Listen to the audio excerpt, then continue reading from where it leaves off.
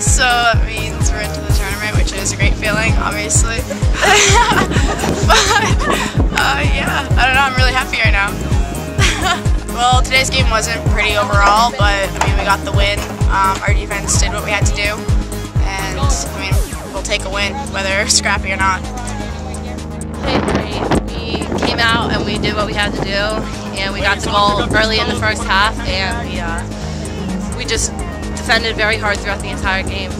Well, since wind was coming at us the second half, that was a huge factor, and having to worry about, you know, where the ball might go, how it's going to, if it's going to hold up in the wind, if it's going to carry. So that was a big factor, and our defense did really well at judging those balls, and I did as well.